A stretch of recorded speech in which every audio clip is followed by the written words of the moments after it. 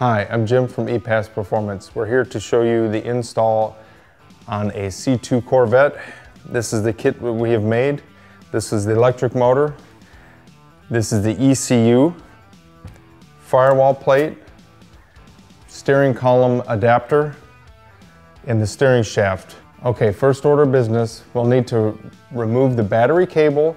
We'll need to take the steering column out from the rag joint to the steering wheel, bring it over to the bench to take it apart, and we'll start showing you where to cut it. Okay, now that we have the steering columns disassembled on the bench, we will need to make our first cut on the steering column itself. And its first cut is 10 3/4 inches down. Once that is cut, we will go to the steering shaft itself, and then measuring from the splines, you'll come down 9.5 inches and cut here, and then you'll double D up 1.5 inches. On the C2 Corvettes, the turn signal switches, you have an electric switch and you have a cable operator switch. This model we're doing has a cable operator switch, will need to be removed from the steering column and then moved up to the brake pedal assembly and then mounted with a self-tapping screw. We can now start assembling the lower half of the steering shaft. The firewall plate needs to go onto the steering shaft, the 3/4 inch double D, and then you slide the 1 inch double D all the way until it stops. This will get installed later. Now we're going to work on the motor in the upper half of the steering column. This is the adapter. The slot needs to be made before this gets put together. The slot will be 3.5 inches from the cut end, and it's a 1/2 inch hole, 1.25 inches long. This will be where you tighten up your set screws for the steering shaft. Once this is made, you'll take your coupler and insert the coupler on the steering column, and then the steering column and coupler gets installed on the motor. And now this part can be placed in the car and assembled. Now that we have the shaft assembled, the steering column halfway assembled, we'll need to install a brake light switch in the car. Once the brake light switch is installed, we'll have to install the turn signal switch.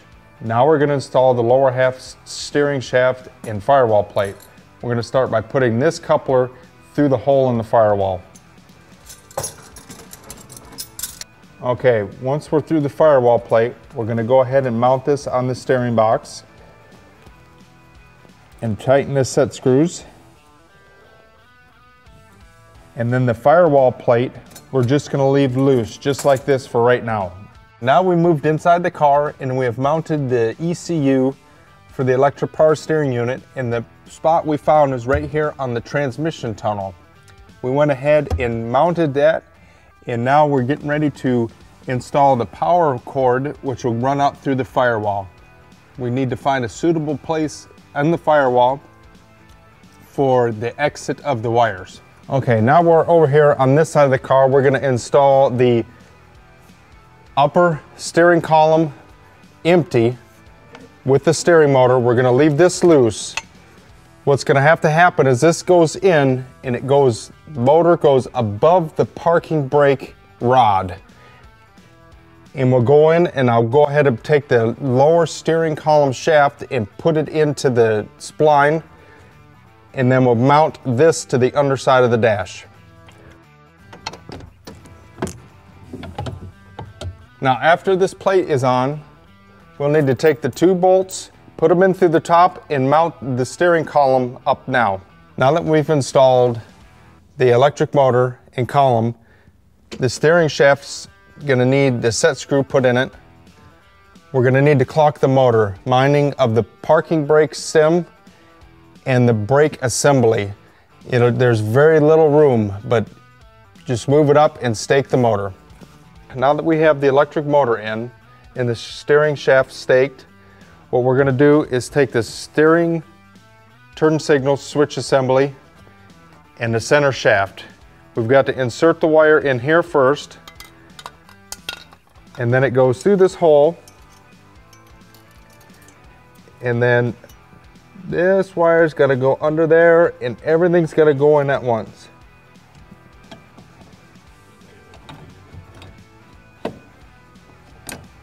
Now that we've got the center shaft and the turn signal assembly mounted, we've got to go under here and tighten up the 2 set screws that hold this shaft to the electric motor.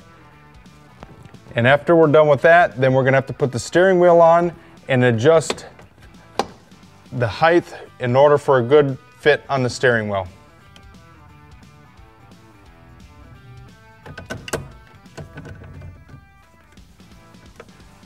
Now our turn signal assembly is hooked up. We're going to need to go under and finish up hooking the horn and the turn signal module up.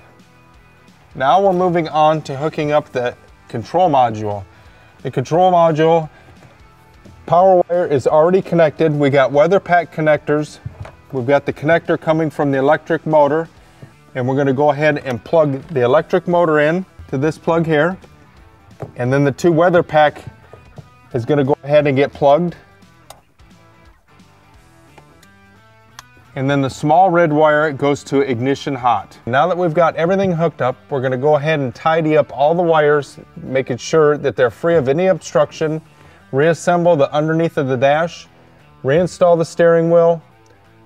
Then we're going to move to the outside of the car and put the firewall plate on for good and hook the power up. Okay, we've went ahead and reinstalled everything, hooked the battery up. We're going to give it ignition hot, wait for the click. Okay, we have the click. We're going to go ahead and take this for a test drive, clock the steering wheel, and after that, we're doing good. And thank you for watching our videos.